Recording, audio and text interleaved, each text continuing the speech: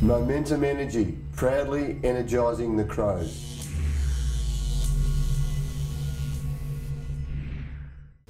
Can you start us on Taylor Walker and what sort of condition he's in and readiness to play? Still got to check on that today, Rich, but we're confident he'll come up. Hasn't done a lot during the week. Did a little bit of training yesterday. We're confident that he'll play. We'll find out more today. If you what we saw on Thursday night, and there appears to have been a long-standing bruise there on his hip. Has he been playing with a bit of pain for a month or so? You run out the ground, you're 100%. That's how it works, Rich. So what are the pros and cons of whether you play him or rest him or freshen him up? Yeah, well, we'll take advice today from our medical staff. We'll discuss it. I'll talk to Taylor, then we'll make a decision. The challenge changes significantly. You go from probably what you could describe as a self-motivating game against Hawthorn to what you once described as sort of like an ambush game. How do you challenge the players to not fall into a hole there? We're pretty motivated, Rich, and to all our fans, I can assure you we've prepared well for this game. You heard me talk about this being a 22-round boxing match. You know, we're 11 rounds in. We're slightly ahead on points. These next rounds are really important. Brad Crouch as well, he's had a couple of weeks back in the reserves. I didn't play last week. He's had one game back. Is he ready to come back this week? Trained strongly yesterday. We're about to have match committee. He'll come under strong consideration. It's just a question of how much football he's played. What actually happened with that foot bug? He played one game and then stopped. Was it a bruise spot or a stress point? Or yeah, we had concerns, Rooch, so we went and got scans and it's all sound. Hasn't refractured or done anything like that. It's just probably a little bit of discomfort, which can happen when you've been in a boot, had a screw in your foot, all those sorts of things. So it's just weighing all that up. We think he's fine from a structural point of view. If I was to ask you Saturday night, after the game, is there one thing that you've seen today that's really impressed you? What would you want it to be? What's the one thing you want out of this game? Look, I think the thing that really showed up in the Hawthorn game was our tackling, us v them, and their method. We've spoken about it during the week. We want to see a better way we go about our tackling. So that's the one thing I really want to see. And the other thing, obviously, that we've spoken about, we want to defend better and we want to kick better. Where do you sit on tackling? You sort of see it more technique or intent?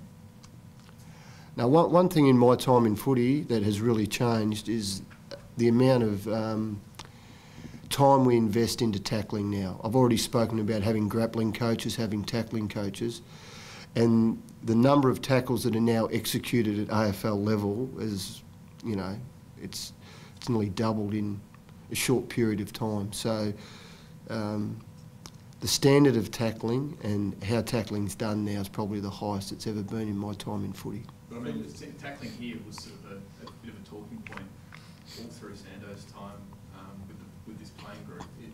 Do they have the right technique, or do you sort of not see them wanting to tackle as hard as they need to? Yeah, there's a lot in that question, Harry. We're working hard to get the technique right. The thing that upset me on Thursday night was Hawthorn's ability to break our tackles and our inability to break theirs. I thought their method was better. In saying that, I've been quite happy with the tackling this year. So we have spent a lot of time on it. We have seen some return on it, but it's still not at that elite standard that we saw on Thursday night. Now, the thing that Hawthorn have shown, and they showed it in last year's grand final, was when they need to step it up in a really important game, they know how to bring it, and that's what we need to get better at.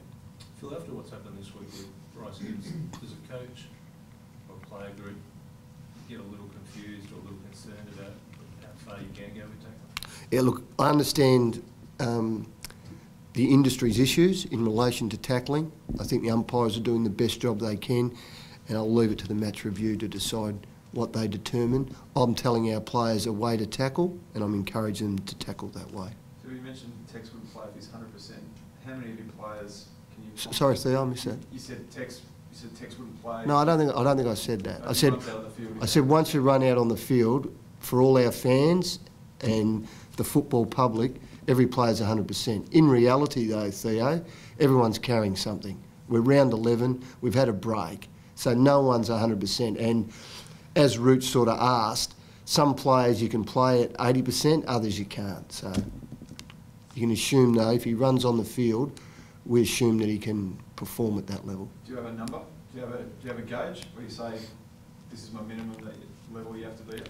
I've only been here a short time, so I haven't sort of built up that relationship exactly to understand. In my time in footy, you could tell players who can carry some things and players who can't. So we'll consider it, we'll seek advice, and we'll make a smart decision. So is Brisbane harder for you to scout or prepare for because it's constantly changing up there? I've scouted this game really hard. I'm well prepared. I'm expecting now a fierce contest. I'm sure Justin wasn't happy with that last quarter, and I expect, like we've seen on them a couple of times this year, when they get in their right mindset, they are a difficult opponent. Every time you get on a plane, every time you travel, you're vulnerable. We need to be on edge. Does that make it important that the players take the game on and not play too safe this week? We try and do that every week, Nick, but again, this week, we'll be trying to do that at the start, and I'm sure they'll be trying to do the same to us. And how's Jake Lever going with that ankle? He'll be right to come back this week? Yeah, it looks as if he's okay. So again, he trained strongly yesterday. We'll just consider which is the best for him to come back. We're very happy with Cole Hartigan's game last Thursday night. So considering West Coast has been significantly challenged personnel-wise in defence, and they've held up extremely well, are you looking at them and saying there's something there that Adelaide can work with? Yeah, I'll look at West Coast most weeks. They do a couple of things that really that I rate, particularly their ball movement out of back 50. I love the pressure that they bring. So there are two areas of their game I really like.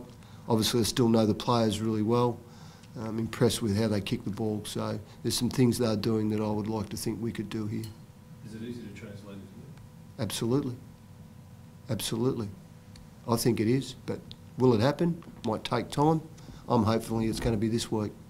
So with that ball movement out of the back half field, Ricky Henderson, would he sort of give you a boost in coming back and feeling that sort of role? Yeah, look, he played State League. It's just, again, there'll be debate with the back. He's really nearly been a day-to-day proposition how he comes in. He trained pretty well yesterday, but we'll consider him in match committee today. We've had 4 re-signings in the past, or 4, I'll say. There's the elephant in the room still. July next week. Is there a time where you have to make more? Yeah, I think you've heard me consistently, Steve. I'm not going to give you a running commentary. But for our fans, I think it's great that we've been able to sign some players and gives us real affirmation of what we're doing here at the club. When he's down at the bye, Phil, is 1 week off enough for the players to recharge? You know, I'm a bit of a fans coach. From a fan's perspective, I'm not sure it's a great thing. For footy players and what we ask them, the guys, to do, it's pretty much essential. For coaches, I probably enjoyed the 2 days off, but I probably spent too much time preparing for Hawthorn. So probably for me, I'd rather just keep going. But it is what it is. I wouldn't be advocating 2, and I know some of the players are, but I think 1's enough. Well, it's a very different challenge this week. Brisbane, the Hawks on Thursday night. You did some things really well on Thursday night. If you bring that level that you took to against Hawthorn, will that be enough to stand up for the Gabba? Yeah, look, it doesn't work that way. You know, what you did last week, what you did yesterday at training, it's what you do in the moment. And what the really good teams are able to do is they get the job done game day. And without going over it, we haven't been able to do that consistently enough. So Brisbane will present a challenge to us that'll be different than what Hawthorn present to us, which will be different than what Geelong will present to us the next week. It's your ability as a group to deal with that challenge and to put pressure on them so they can't do it. Well, there's been a bit of commentary about the unsociable Hawks. Were you concerned No, look, we have a match review panel that deals with that. We've got umpires out on the field. Like I said, I congratulated their tackle pressure after the game, and that's something we're trying to emulate. I'm about to lose my voice here, I think. I hope you didn't see my faux pas on Fox Footy either before the game. Yeah, I was on the bloopers reel, apparently, I got told last night, where I tried to say we were going to mix and match, but I couldn't get it out, so... Yeah. I just couldn't say it. Did you say it, Theo? Yeah, it was humorous. Oh, good. I'm glad someone's enjoying my. I'm glad someone's enjoying my media, Theo. You're not. Exactly. No, look, I actually have, guys. You've been really nice to me. Yeah, it's been good. Can I ask, Phil, just with the, if you look across the season, you say there's one game that was the minimum level of accepted standard. Is it frustrating, say, like a Collingwood or a North Melbourne, is it frustrating you can't reach that consistently? Yeah, it is. It is. But I'll sound again a bit like a weirdo, but great art comes out of a level of frustration. And not that I don't comment on the ballet like some of us in this room, but I did go, when I was in Amsterdam, I did go to Van Gogh's museum, and I'm not like I said, an art critic. There's a man with great frustration, and I looked at that painting, Sunflower, and for a bogan from Hamilton like myself, I could actually see beauty in that frustration. So although our fans are frustrated, we're frustrated, we like to think there's some masterpieces still to be painted this year. More reason to keep sharp objects away from. Thanks very much. Momentum Energy, proudly energising the Crows.